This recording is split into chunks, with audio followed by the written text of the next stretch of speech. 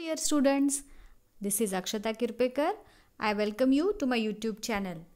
In this video, we are going to learn about uniform circular motion and force. Okay, so let us first see what is uniform circular motion. Students, याच्या नावावरूनच तुमच्या लक्षात आलं असेल की ही motion uniform आहे आणि हिचा पाथ सर्क्युलर आहे. इट मीन्स जेव्हा केव्हा एखादा ऑब्जेक्ट सर्क्युलर मोशनमध्ये मूव्ह होत असतो with a uniform velocity, then it is having uniform circular motion.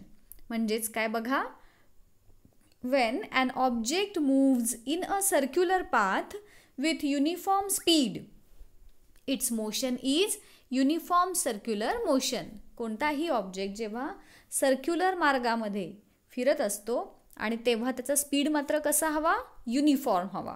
Okay, so that time it's motion is called as uniform circular motion. Example आहे motion of the earth around the सन. असं बघायला गेलं तर तुम्हाला खूप सारी एक्झाम्पल्स सांगता येतील याची, जसं की रोटेटिंग फॅन आहे. फॅनचे जे ब्लेड्स असतात ते ब्लेड्स जेव्हा एका स्टेडी स्पीडमध्ये फिरत असतात, एकसारख्या किंवा युनिफॉर्म स्पीडमध्ये जेव्हा फिरत असतात तेव्हाची त्यांची मोशन ही युनिफॉर्म सर्क्युलर मोशन असते. जायंट व्हील तुम्ही बघितलंय, एका स्पीडनं जेव्हा ते फिरत असतं तेव्हाची त्याची मोशन, स्टार्ट होतानाची युनिफॉर्म नसते, इवन एंड होतानाची पण मोशन युनिफॉर्म नसते, हे लक्षात असू द्यात. मग तो फॅन असू देत किंवा जायंट व्हील असू देत, जेव्हा ते दोन्ही ऑब्जेक्ट एका सेम स्पीडनं फिरायला चालू करतात तेव्हाची त्यांची मोशन ही युनिफॉर्म सर्क्युलर मोशन असते. देन घड्याळाचे जे काटे आहेत, हँड्स ऑफ द क्लॉक, हे देखील एक्झाम्पल तुम्ही सांगू शकताय युनिफॉर्म सर्क्युलर मोशनचं. आणि सगळे जे प्लॅनेट्स आहेत त्यांची सनभोवतीची जी मोशन आहे ती देखील युनिफॉर्म सर्क्युलर मोशन आहे.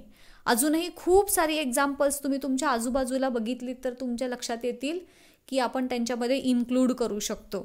ओके, सो तुम्ही हे एक्झाम्पल्स आठवा आणि याच्यामध्ये तुम्ही ते मेन्शन करा. Okay, now next, if an object moving along a circular path of radius r takes time t to come back to its starting position, then its speed can be determined using formula, that is speed is equal to circumference upon time. हे बघा, जेव्हा एखादा object uniform circular मोशनमध्ये फिरत असतो, आता तो जो circular path आहे त्या ऑब्जेक्टचा, त्या पाथची रेडियस आपण आर अशी कन्सिडर केली.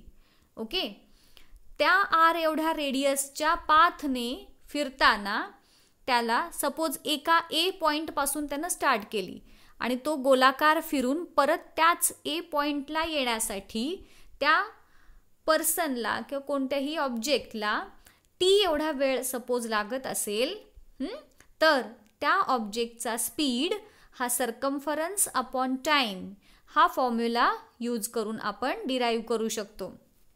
हे आपण ह्याच्या आधी देखील यासारखंच एक्झाम्पल बघितलेलं होतं, बरोबर. आता इथे सर्कम्फरन्सचा फॉर्म्युला आहे 2πr. स्पीडसाठी आपण v हा सिम्बॉल यूज करतो आणि टाईमसाठी t.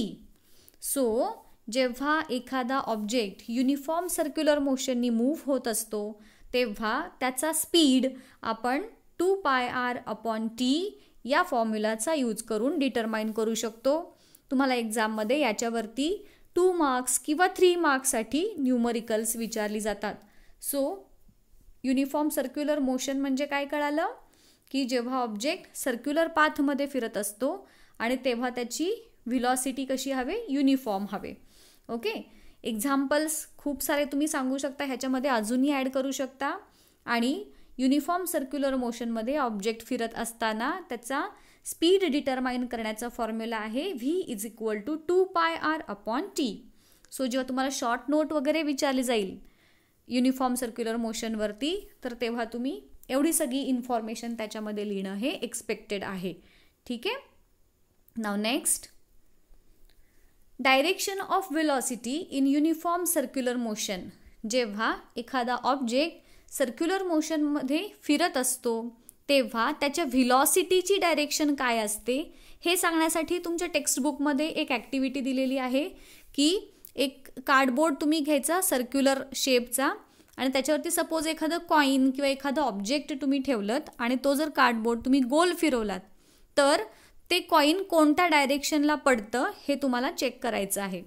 जेव्हा केव्हा कोणताही ऑब्जेक्ट सर्क्युलर मोशनमध्ये फिरत असतो तेव्हा त्याची व्हेलॉसिटी ही तो ज्या पोझिशनला आहे त्याच्यापासून 90 डिग्रीजमध्ये की ज्याला आपण टँजेन्शियल म्हणतो तर ती त्याची व्हेलॉसिटीची डायरेक्शन असते. फॉर एक्झाम्पल बघा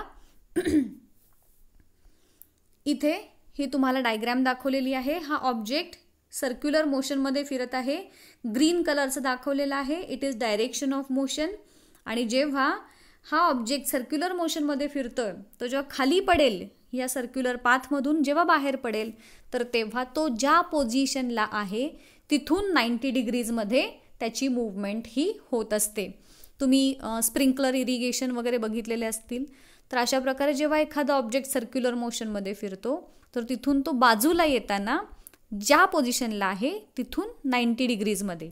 आलं लक्षात? ही त्याची डायरेक्शन असते व्हेलॉसिटीची. 1 मार्कसाठीच्या क्वेश्चनसाठी हे लक्षात ठेवा. Direction of velocity of an object performing uniform circular motion is along the tangential direction to it's position. आहे त्या पोझिशनपासून टँजेन्शियल म्हणजे 90 डिग्रीजमध्ये. आलं लक्षात? सो हा एक पॉईंट झाला. आणि नेक्स्ट पॉईंट आहे that is force.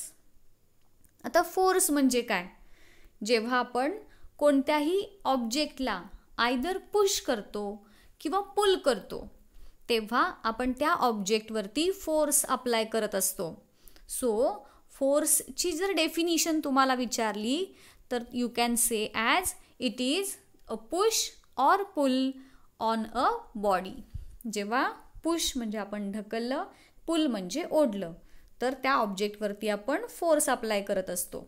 Okay, so this is the definition of force.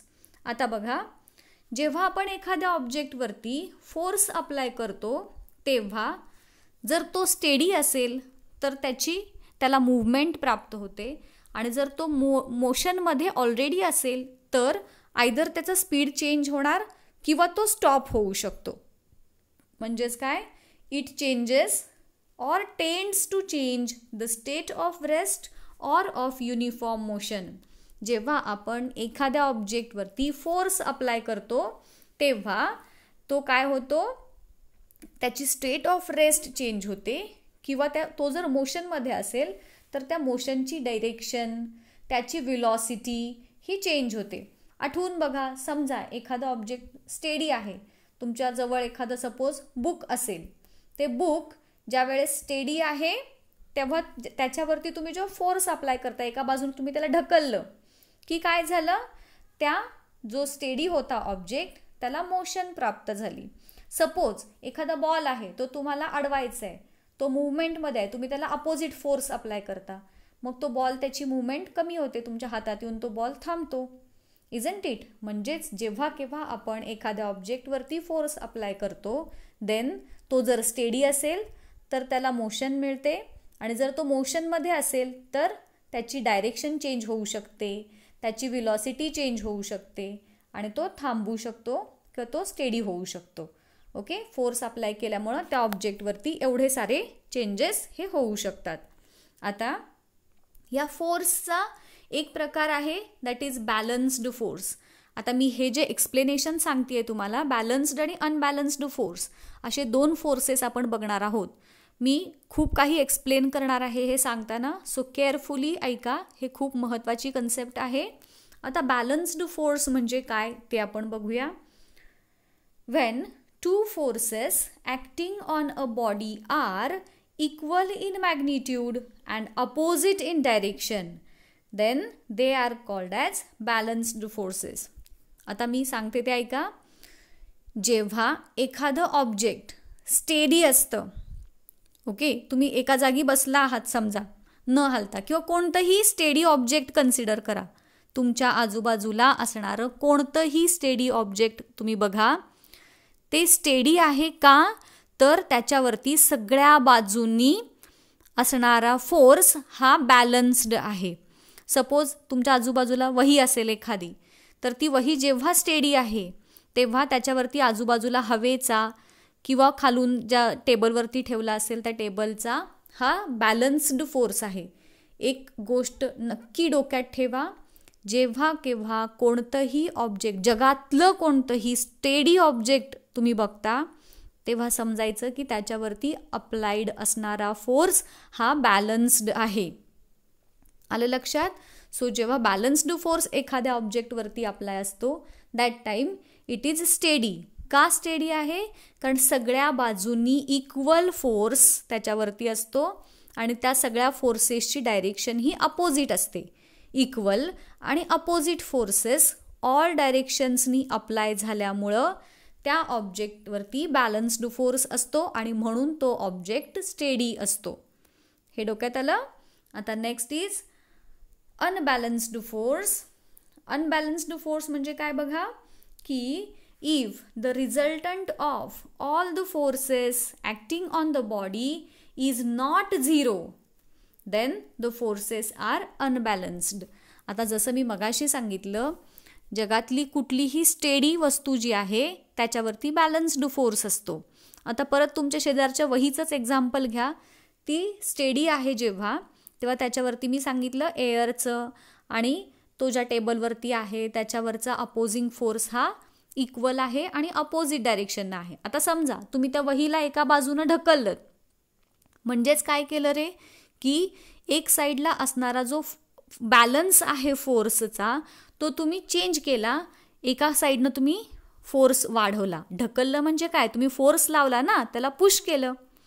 Push केल्यामुळं ते त्या साईडचा फोर्स हा अनबॅलन्स झाला आणि म्हणून तुमची ती वही आहे त्या ठिकाणाहून दुसऱ्या ठिकाणी गेली. म्हणजेच काय, जगातली कुठलीही वस्तू जेव्हा मूव्हिंग आहे असं आपण म्हणतो तेव्हा त्याच्यावरचा असणारा फोर्स हा अनबॅलन्स्ड असतो. ओके, लक्षात आलं दोघांच्या मधला डिफरन्स? आता इथं बघा एक एक्झाम्पल सांगते. इथे टग ऑफ वॉर आहे, ज्याला आपण रस्सी खेच म्हणतो. तुम्ही सगळ्यांनी खेळला असेल. आता याच्यामध्ये पहिल्या चित्रामध्ये बघा काय दाखवलंय, 300 न्यूटन आणि 300 न्यूटन इक्वल फोर्स आहे. दोन्ही साईडनी जेव्हा फोर्स इक्वल असतो त्यावेळेला ती रस्सी कोणाकडेही जात नाही, ती स्टेडी असते. बट एका बाजूचा जरी फोर्स वाढला, आता इकडे खालच्या पिक्चरमध्ये बघा की एकीकडे 400 न्यूटन फोर्स आहे आणि एकीकडे 300 न्यूटन फोर्स आहे.